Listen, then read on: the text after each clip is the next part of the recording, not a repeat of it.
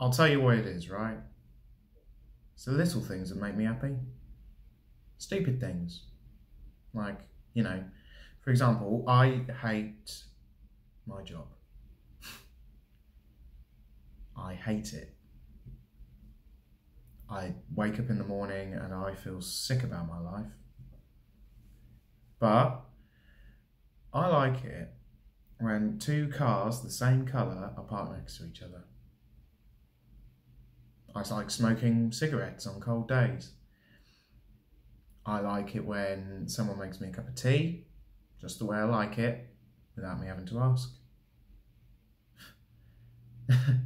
I like it when Sally laughs with her mouth full. I like quiz shows.